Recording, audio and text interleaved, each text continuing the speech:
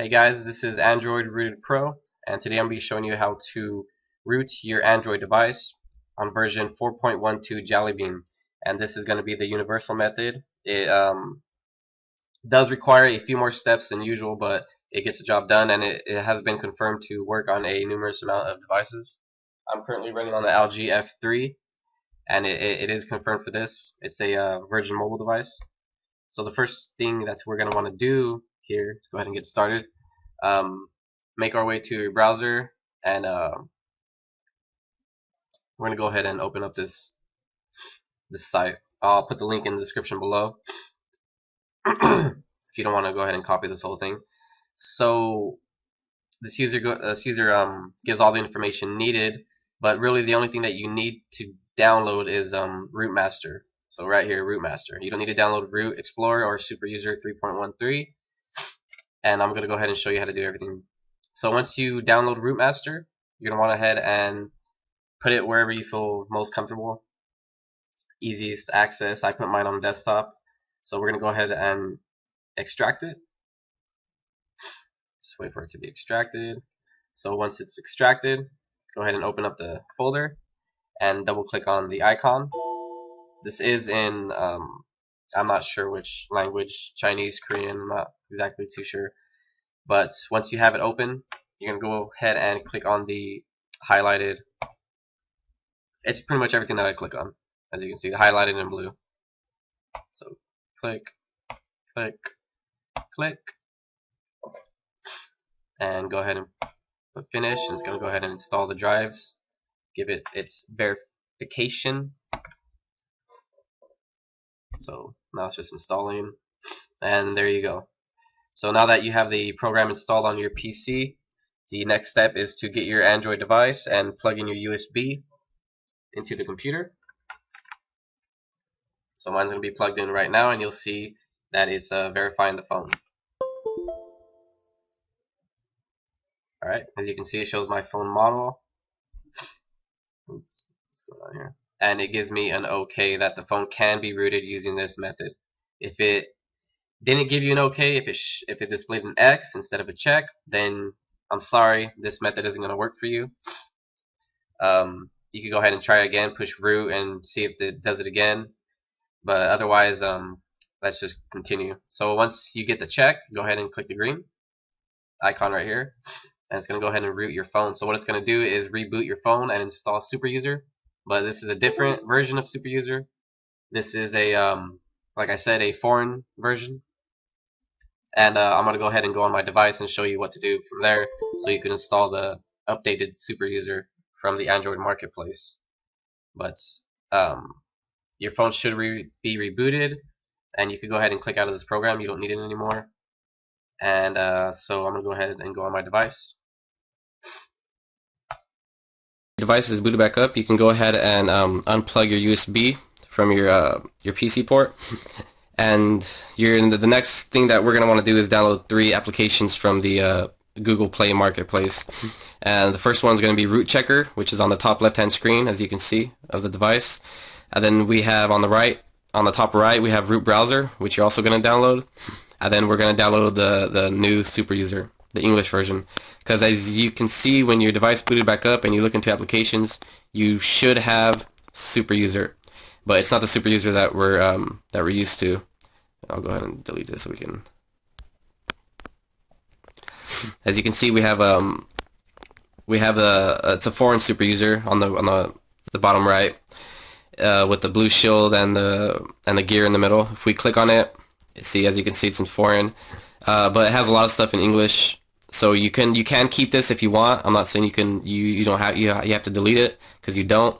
It has good features like system optimization. It has cleanup systematic applications. It has root management. It has logs just like regular Super User, but most of it is still in foreign.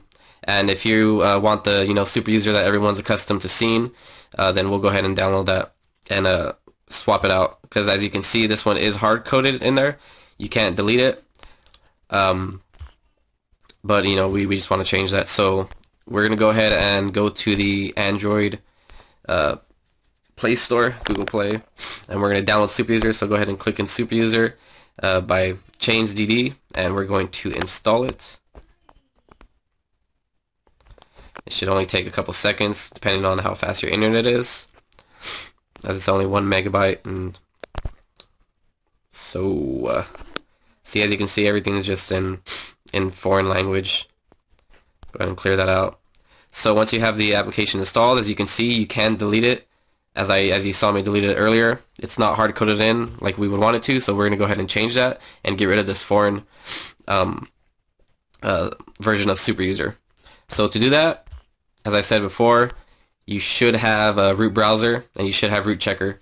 So the reason why we have root checker is to see if we have a proper root access. So in order to check this, just click on verify root access, and you should have the congratulations, this device has root access message below. If it doesn't, then just try to re-follow the steps that I showed you in the beginning, but it should say this. If not, then just let me know and I'll try to get back to you.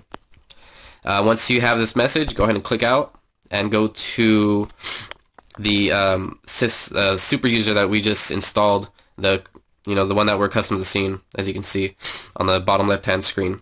This is a crucial step, so please pay attention. We're going to click on super user.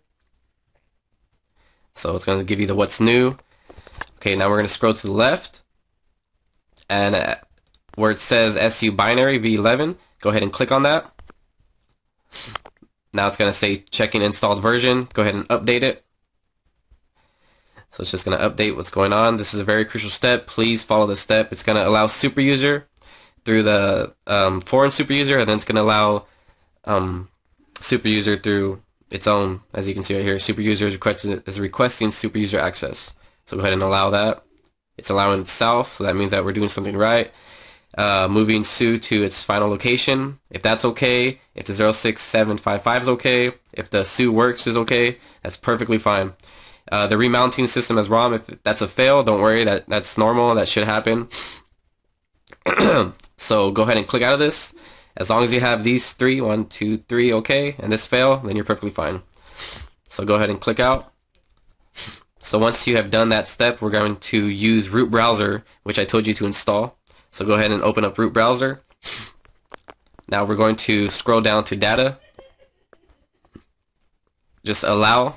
The super user request is allowing the root browser. So go ahead and allow. So once you clicked on data, go to app. And then we're going to find the super user we just downloaded. It should be right here. Yeah. So com.nashufu.android.su-1. So go ahead and click on it. And we're going to copy it. Click copy. So push back once, push back twice. And then we're going to scroll down from the data. We're going to scroll down until we find system. Okay, here's system. Click on system. Now click on app. Now paste it. Click paste. Just going to copy it over. Alright. So as you can see, pasted com. So just scroll down to the C's because it should be on com still. Okay, as you can see, it's right here. So go ahead and long press, and we're going to rename it. And let's just rename this. You could go ahead and keep the APK, the .apk, just delete all this. And we're going to rename it as super user. Super user. You know what? Before I do this, let me just show you something real fast. If you scroll all the way down to super user, as you can see, you have the blue symbol installed as the ABK, the foreign one, but we're gonna go ahead and change that. So let's go back up to C. I just want to make sure you guys know what's going on here. We're just swapping them out and replacing it, so you have the current version of the English 3.13. So we're gonna rename it, as I said before. Go over here, delete all this, and we're gonna name it as super user so we can replace the foreign file. Super user .apk. Click done. Click OK. It should say, do you want to overwrite it? Click yes. So that's just going to rename it. And if we scroll all the way down, we should have that symbol replaced. If not, it's perfectly fine. Don't worry about it. Okay, see, it's not replaced, but that's perfectly fine. That's normal. So now we can go back, and if you go back into the system applications, the menu, you can still see it's exactly the same. It's not hard coded in yet, and we still have the foreign, which is perfectly fine. So the next step is to turn off your device, restart it. So you can go ahead and power off and restart, or just restart it. Once you do so, it's going to upgrade the Android. You're going to see the little upgrade after your boot animation. You're going to get upgrading Android, and just let it do all that. And I'm going to go ahead and turn off mine, and I'll be right back.